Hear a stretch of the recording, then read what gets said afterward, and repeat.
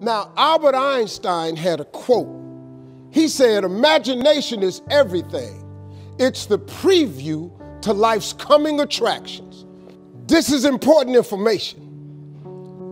The biggest thing that always troubled me was my imagination, because it was so big when I was a kid. You know, I grew up poor, but I was always imagining stuff. You know, my mama, once a month, would buy a travel magazine at the grocery store. My father used to be so pissed off. Bill, why we spending this money? We were poor. She said, Slick, we ain't got no money to take this boy nowhere. But if he can look in these magazines, maybe one day, it'll cause him to want to travel.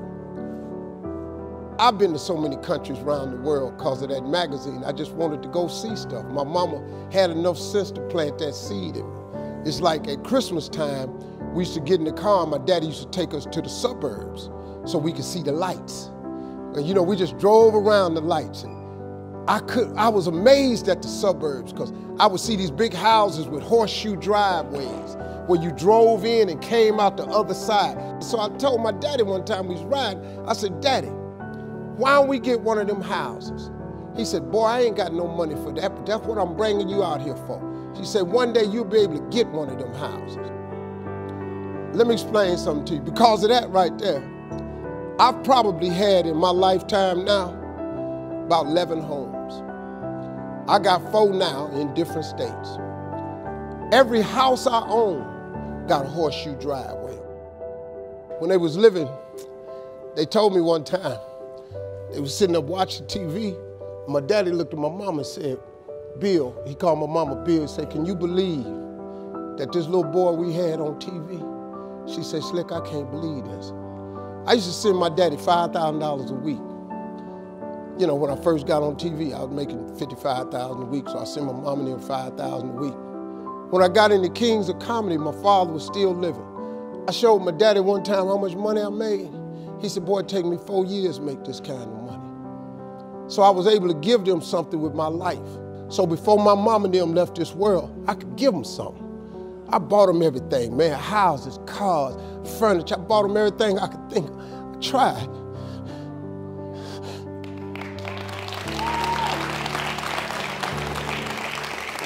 And you know what's crazy, man? I'm 62 years old.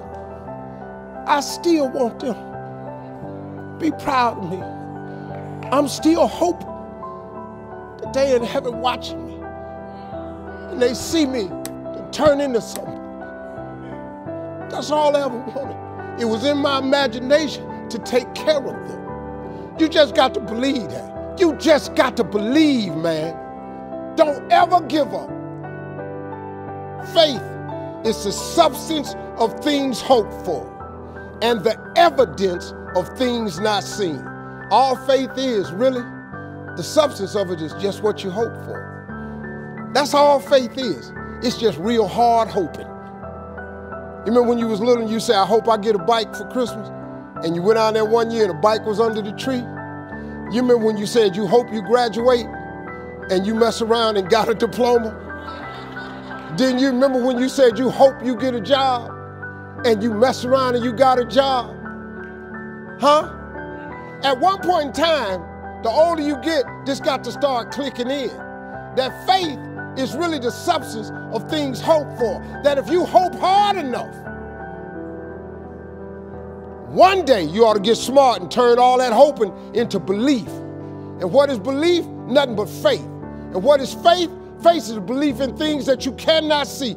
See, this what the part you got to get. The evidence of things not seen. Remember I told you that imagination is everything? It's the preview to life's coming attraction. Man, do you know, now let me tell you the problem with your imagination. The problem with your imagination is you tell it to the wrong people. If you want to kill a big dream, tell it to a small-minded person. You went and you shared it with your family and friends. You know what they did? They shot it down. You know why they shot it down? Because they couldn't see it. See, your mom and them, your cousin them, your friends, they don't know. See, you got to be careful when you share your imagination with small-minded people. Nobody else can see your imagination but you.